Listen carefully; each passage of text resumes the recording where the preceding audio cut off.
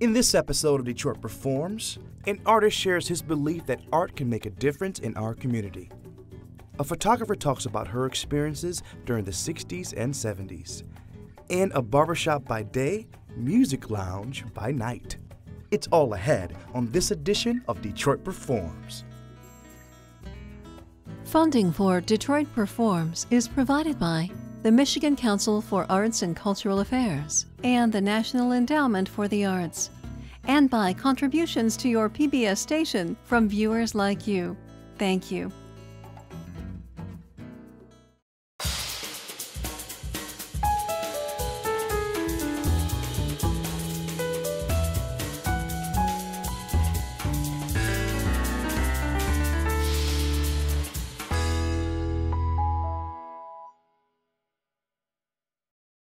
Hello and welcome to Detroit Performs. I'm your host, DJ Oliver.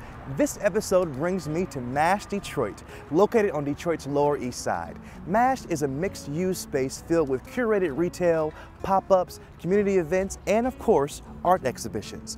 I'm gonna head inside to see what's shaking at the MASH while you check out our first artist. Brandon Christopher is the creator of Canvas Detroit, an organization bringing arts to men, women, young and old, all around the Detroit area.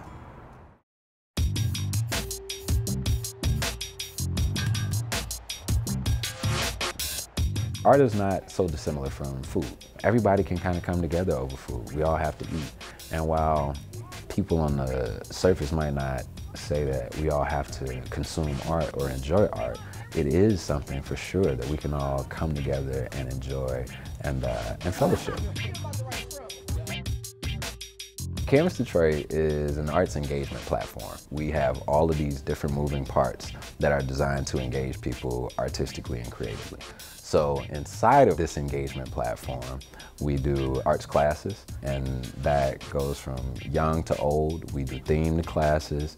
We do corporate and nonprofit art workshops where we actually teach leadership development and team building, but we use art as the catalyst, as the vehicle to teach those things.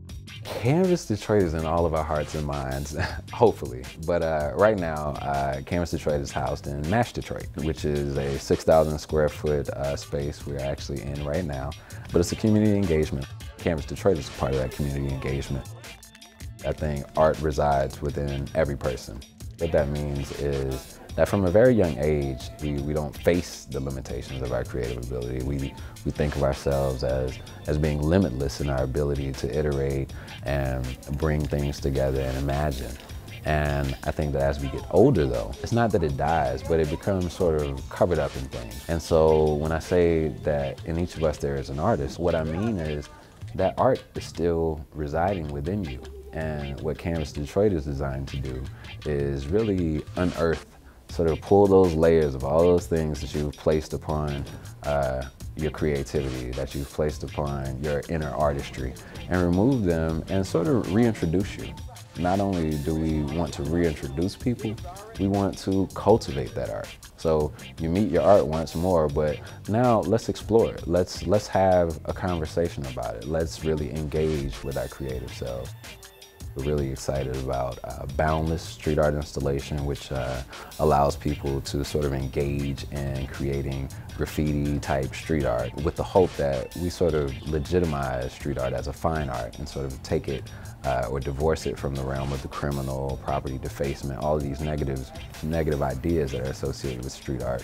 We work to sort of combat those things. So all of those things we do under the umbrella of arts engagement, and it's open to everyone. There are really no limitations on who can create, and we really invite everyone to come and participate. Part of the Boundless system itself is to give people the opportunity to participate directly in creating street art.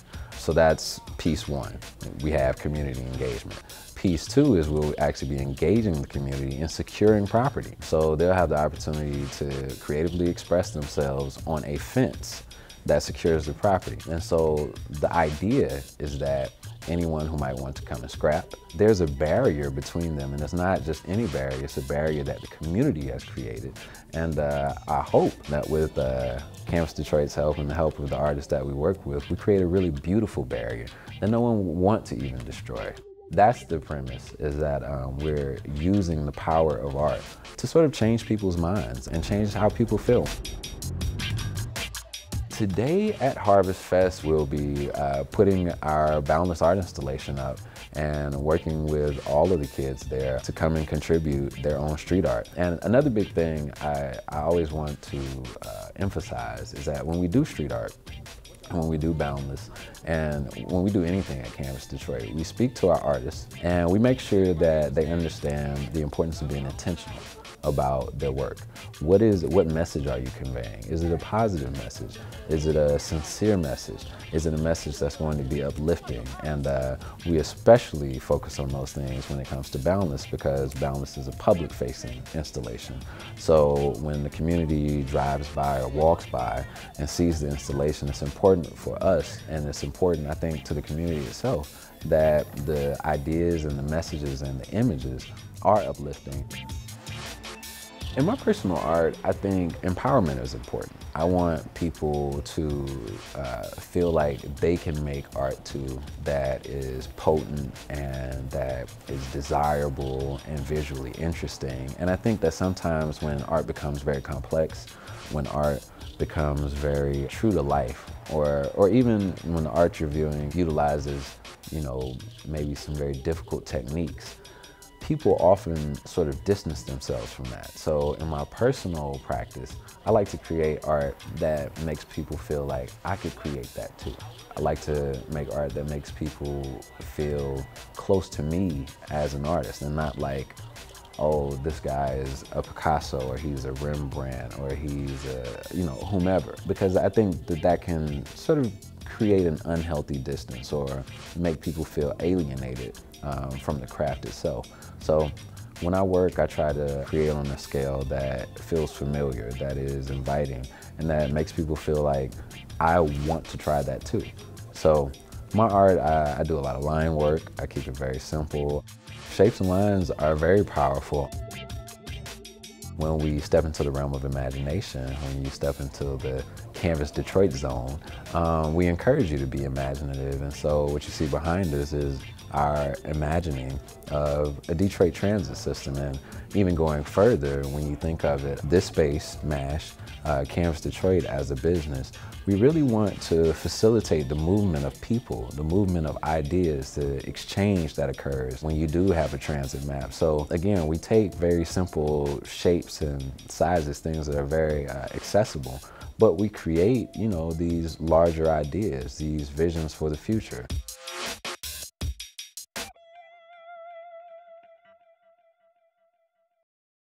You can learn more about Brandon Christopher and Canvas Detroit, as well as all the artists we feature on DetroitPerforms.org. Next up is Kresge eminent artist and photographer Leni Sinclair, who was a leader in the 1960s and 70s countercultural movement, and a vital documentarian of that movement, and more.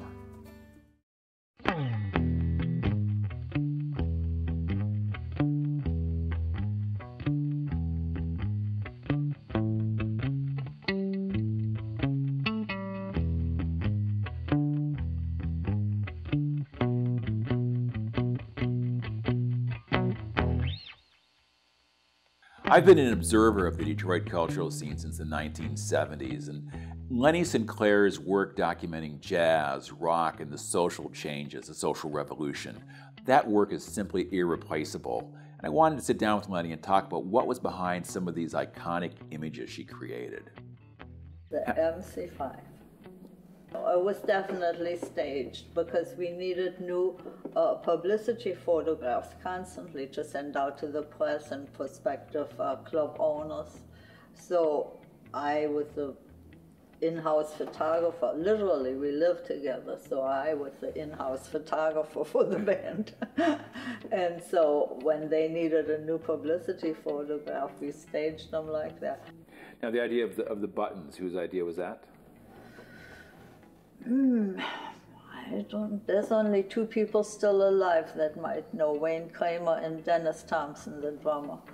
And I don't really know, but I think it was my idea to use masking tape and tape them on their chest, because the myth they spread, the myth that they stuck them in their skin, and people who have seen Iggy mutilate himself on stage with glass. They thought the MC5 stuck him in there.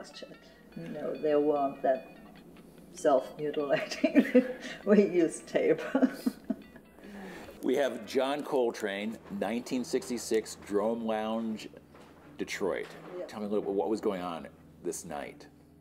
I tried to take pictures every night, but it was very dark in there. There was almost no light, one little red light bulb over the stage. So to get any good shots, I didn't use a flash. I never used a flash back then, especially in a jazz club. I wouldn't dare have used a flash for John Coltrane, you know. Fela Nicolas Bukudi, the most famous singer of Africa. In America, still most people don't know who he was. He passed away, I don't really know when, but a while ago, and his fame is getting bigger. He's getting more celebrated all over the world the longer he's dead. That's being used in Nigeria. I saw maybe 24 T-shirts with my photo on it, and they have it right on the shrine, the African shrine where Fela used to perform a huge dance song. They have it right on top of the building, and when I told people, you know, that's my photo, they kind of just about bowed down to me. They love it. I was a celebrity. In fact, the daily newspaper had me on the cover of their Sunday supplement, my full-page face of me saying, "The woman who shot Fela." For me, her art and what she did is not separate from the community at all. You know, so she was at, you know, whether it was jazz, rock and rolls, blues, whatever. She did it all. She didn't say it was for her. It was all music, and it sort of belonged to everybody. And that's kind of how she worked. And that's kind of also how she played and how she lived, which was really cool. And it's also how she continues to live, and you know, she connects to in and everybody, and she stays true to who she is. That's John Lennon and Yoko Ono performing at the John Sinclair Freedom Rally in Ann Arbor on December 10th, 1971. We had organized a big benefit to get my husband, my ex-husband, John Sinclair, out of jail. He'd been in for 2.5 years, and we had filed appeal and got turned down. Then we decided to have a big concert, and the headliner was supposed to be Bob Seger. He was adamant that he wanted to play for John Sinclair. But we picked Chrysler Arena in Ann Arbor, and it was all Michigan bands on the bill, so there was, ticket sales were kind of slow. We thought we were losing our shot on this one. And then John Lennon found out about John Sinclair and wrote that song, "It Ain't Fair, John Sinclair." And then when he found out we had a benefit planned in this huge arena, he decided to come and headline the benefit. And we didn't raise the ticket price because of the Beatles. No, it was $3.50 a ticket, so it was sold out within hours after the announcement was made. And so they played. Now the interesting part is that this happened Friday night on December 10th, and on Monday morning, December 13th, they let John out of Jackson prison. The coincidence of that happening 3 days later was such a powerful symbol that John and Yoko were all enthusiastic about doing similar concerts all over the United States. They didn't take any money, they paid for all their own expenses, and they wanted to leave all the money in the community, distributed among the welfare rights people and the civil rights and all that. I think the story of the 1960s has been told so frequently, but it really was a maelstrom of politics and culture, and essentially young people reinventing a world based on ideas of freedom and liberation and new experiences. And it went everywhere from the idea of what we used to say. We wanted a revolution. We wanted world socialist revolution, and we wanted the age of Aquarius simultaneously. And one of the things that always struck me about Leni, and it's more so in her photographs, is she was calmly in the midst of it, documenting it. And the big word in the 1960s was now, with a big exclamation point. And yet she had an idea that this had to be recorded. And and probably the cliche of people not getting the credit that they deserve, it really is Leni Sinclair. I mean, she is underestimated, underappreciated, and all those other words. And it's just wonderful that she's now getting the recognition that she deserves. The Berlin Wall, when the wall was broached on November 9th, 1989, and I was watching TV. I was all by myself in my little room watching TV, and I saw all that commotion at the Berlin Wall. And there was one woman that they focused on, and she looked so much like me. It was like an epiphany. That should be me. I should be there. It was partially because of me they built this wall, and it's up to me to help tear it down. People like you who wanted to be free from people like me, like Germany. about 30,000 people per month fled from East Germany to go to the West before they built the wall, and I was one of them, so I helped build the wall. Responsible for them having to build a wall to stop the exodus before the country, emptied out completely. Leni Sinclair's work has really been about breaking down barriers, about capturing others when they break down barriers, whether it be artists, whether it be jazz musicians, rock musicians, social activists. And think about some of those images. She captures the musician, the artist, right at the moment of creation when they're really the most free. And I think that's what she's trying to capture and share with us. The body of work is just an incredible gift to the city, to Detroiters, and really to the world.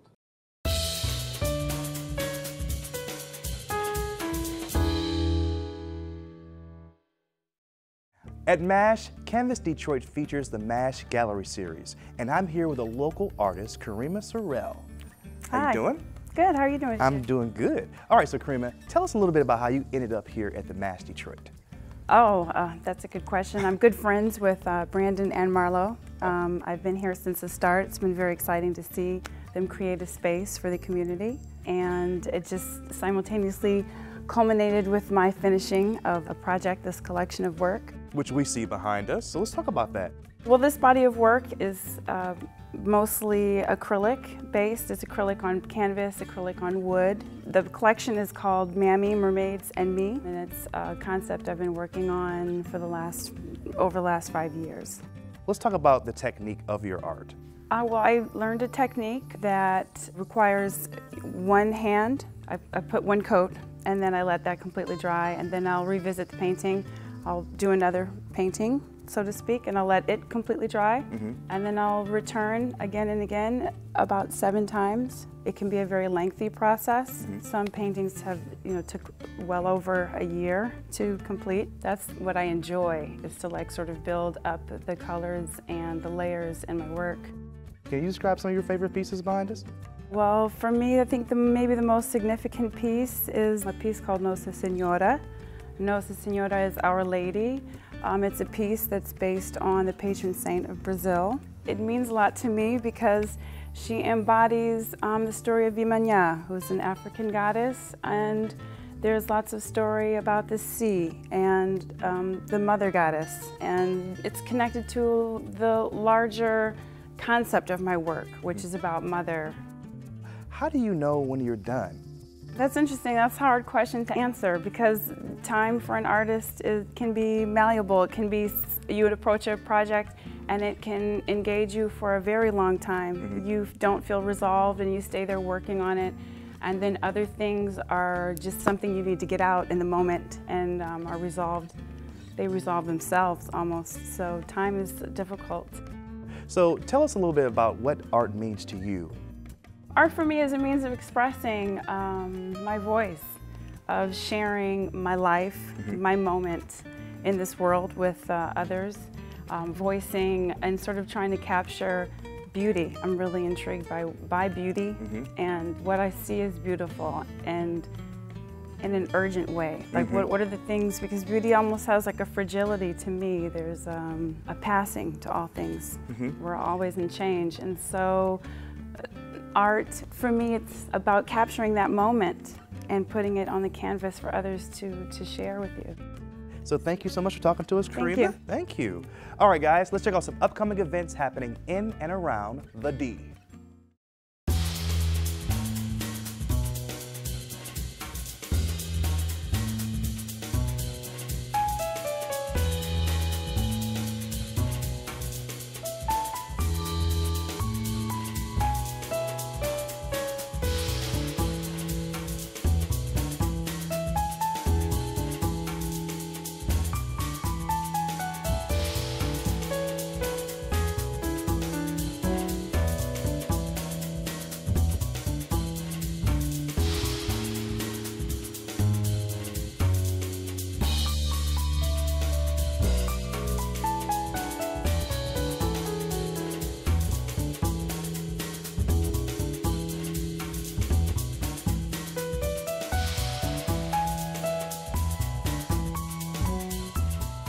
To discover more events in Greater Detroit, visit ixity.com.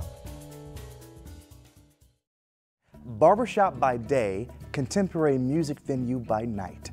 A hairstylist with vocal and guitar skills transforms a salon into a music lounge. Check it out. By day, we cut hair over here, and by night, we're transforming the barbershop into the barber lounge. We have live music going on. I come from a long line of hairdressers. I thought it was something I would like to try. I tried it out, and it just really clicked. I guess it's more hereditary more than anything. It's right in my blood. I think 95% of the people that come in, they just want a little trim around the edges or something like that. But sometimes you have younger kids that come in and they want to be really, really edgy, and that's where the real creativity comes into effect. I try to give people an experience of really enjoying their time while they're here. I guess by default, I am maybe a part-time psychologist. I just don't have the degree to go with it, you know? Right? In the last couple of years, I've been very, very focused on reinventing myself as a hairdresser and as a musician, as a songwriter, and now I wanted to open up a place that I could have not just singer-songwriters, bands, spoken word people, I mean anything that it was very expressive, very exciting, and very new. I have never found a place like that. I took it upon myself to do something a little different that I didn't think I'd ever do. Majesty,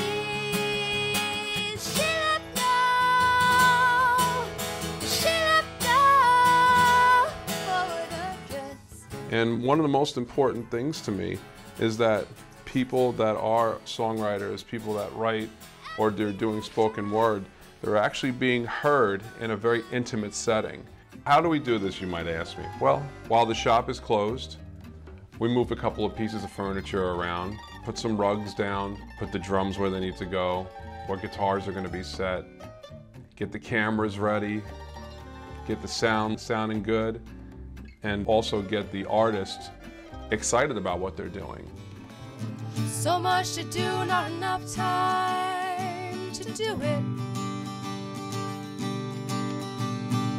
So much to say, not enough I got the idea when I was down in Nashville, because there were so many really unique places and people were actually listening. They weren't like over talking and, you know, talking to their friends and being loud and stuff like that. I mean, they were really actually listening to these artists play because they really did have something to say. I have been to many, many places in the area, and this is where my home is. So why not try to do something very similar to Nashville, but in my own way? Well, when the artist gets the opportunity to come and play here, we're going to record it for them. We're going to videotape it, and it's also going to have its own YouTube channel, which I think is really, really exciting. They get the opportunity to see it and, you know, share it with their friends and get people really excited about what they're doing. The flames rubbing my body like a mother washing a dirty child. Turn around, I heard you say. as you help peel the flesh off my bones and wash away this illusion of grandeur. This is special because you get an in-depth look at the artist, and you also get the feeling of where they're coming from when they're doing what they do. You're not going to get that at a club. You're not going to get that anywhere. You're not going to get it at a coffee house. You're going to get it here, and that's what our focus is. And I'm drowning in you. It's been left unsaid. Seasons have grown dead, and there's nothing we're fighting for.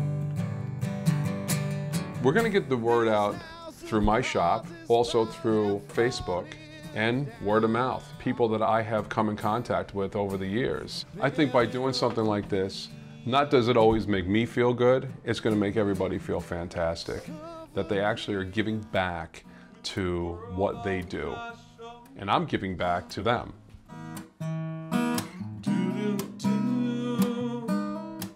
La.